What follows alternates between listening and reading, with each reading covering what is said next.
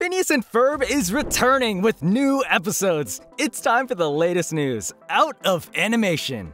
Phineas and Ferb are returning to Disney. We're getting 2 seasons worth of new episodes featuring the classic duo, alongside a continuation of the more recent show, Hamster and Gretel, both coming directly to Disney+.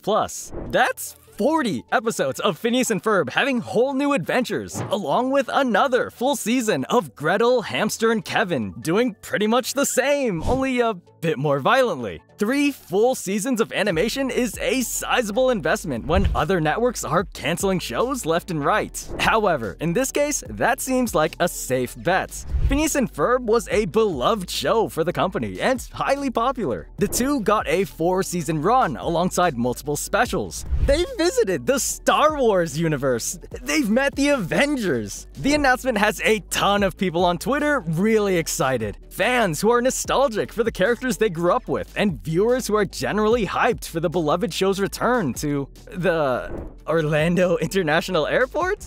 But not everyone is happy about it. Some fans are a bit more worried about the return. They enjoyed the last episode too much, feeling that Phineas and Ferb ended perfectly with no way for the story to continue. After all, they reached the end of that last day of summer. The show was always supposed to last for 1 summer vacation, wasn't it? Well, listen carefully to that final song. Summer is done, we've had our fun, but this isn't the end of our story. So for nostalgia's sake, let's just take a break, sit back, and take inventory. We've done so many wondrous things, and there's still so much to do, but I make the most of every day whenever I'm with you. Even during the show's ending, a return to the story was teased. This new narrative was always in the past. Perhaps we'll see a whole new summer for the characters to enjoy, or maybe the premise of this revival will be a little different. Phineas and Ferb were never shy about defying expectations. No matter what the return will focus on, fans are gonna love it. This is a big day for Dan Povenmire, the creator behind both shows. The joint revival comes as part of a wider deal between him and Disney, and it leaves open a question. If these revivals are successful,